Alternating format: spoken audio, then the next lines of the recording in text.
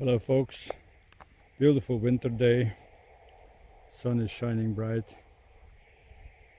what a blue sky, almost spring. And something on the topic of condensers and coolers. We all know that the cooler the gas is, the more dense it is, the more powerful. To get it cooled down, we have as a side effect that the moisture inside the gas also condenses out, which is another benefit. We have in our production system, you know, we have two systems. One system that is in full production and the other system here, which is for raw testing and see if we can improve certain things. In our production system, we solved the problem of wet gas that is not completely cooled down and condensed out by preheating it shortly to bring it above the dew point. Now, my old filter condenser looked like this. You see on the outside is some tar because we abuse this system, and it works as follows. Uncleaned gas comes out here. No, uncleaned gas goes in here somewhere. And we have a hole and the gas comes in. If it's unfiltered, it goes out there. Unfiltered gas goes out there, and that's the unfiltered gas that we see there. We have up down here from about this, we have 6 layers of filter medium. So when we close the valve of unfiltered gas, then the gas road goes like this. It's filtered, and then it goes down here inside. Inside, it's a little bit rusty because I haven't fired it for a few months. Inside we don't have tar. The tar we see here is from the heavy abuse. We do all sorts of tests. Tar is shiny. But you have another annoyance thing, and that is what I call sludge. It's tiny bits of charcoal which make it through the filter, mix with not completely condensed out wet gas, and forms sludge and gets into your carburetor system, and you have to clean frequently. This system has very little cooling capacity.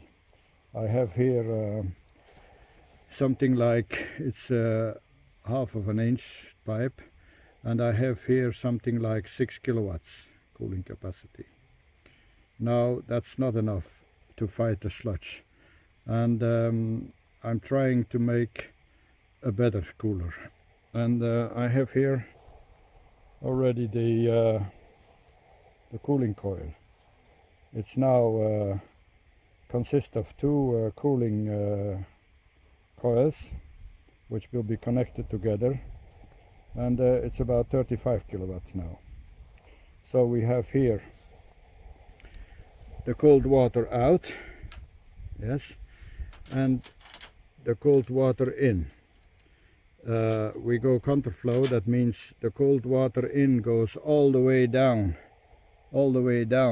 to the first spiral, then spirals up, takes up the heat from the gas, cooling it. In the meantime, condense out the moisture.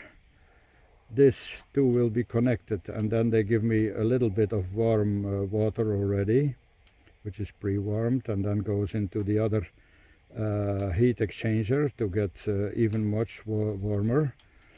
And I hope that the gas will be so much condensed out that I have a really trickle of water that trickles down onto my filter system, which will be below here, and the trickled water will then clean the filter. That's the new setup. for our test system. Pascal, he uses our production system day to day. As you can see, several films, videos in our channel. I make a link of our production system, and this is our experimental rig, as I said, which we can abuse very hardly, and it's only to serve testing,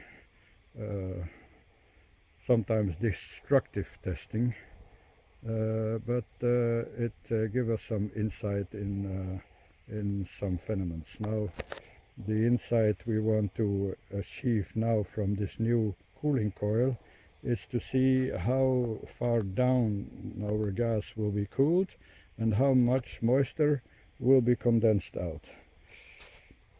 I know several fellows gassers have the same problem, and I hope that by showing our cooling idea will bring up to them some other ideas. Don't look at the at how the cooling coil is made. It's a hasty job.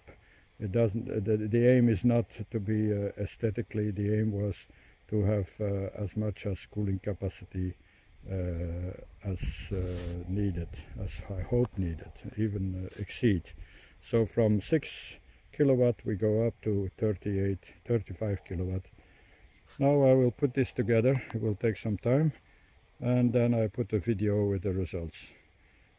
Stay tuned, like this, subscribe if you want to see further progresses, and thank you for watching. Bye.